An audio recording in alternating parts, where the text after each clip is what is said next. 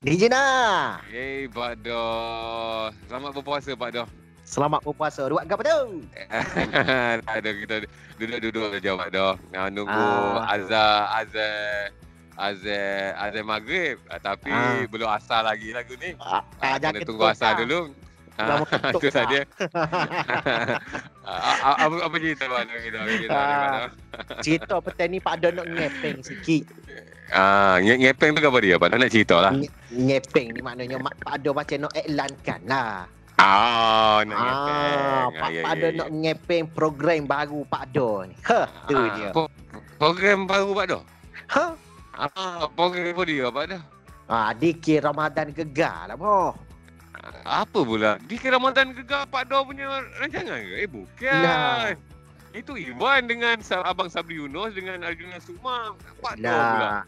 Tak kena sakit demo tu kalau tak tahu. Program tu program Pak Do. Tu saya idea daripada Pak Do. Oh, Pak Do punya idea tu. Pak Do punya idea kertas kerja, proposal semua sampai Z Pak Do buat.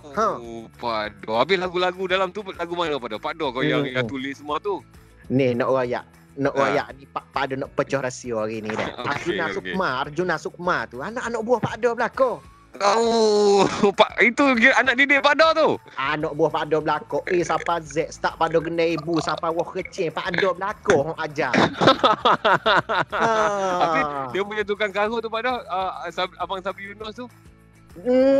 Malah nak buat je hari tu masa dengan Sabri Yunus Pak Do nak tengok setara mana dia, nampak nak besar dia pada kita lah ni.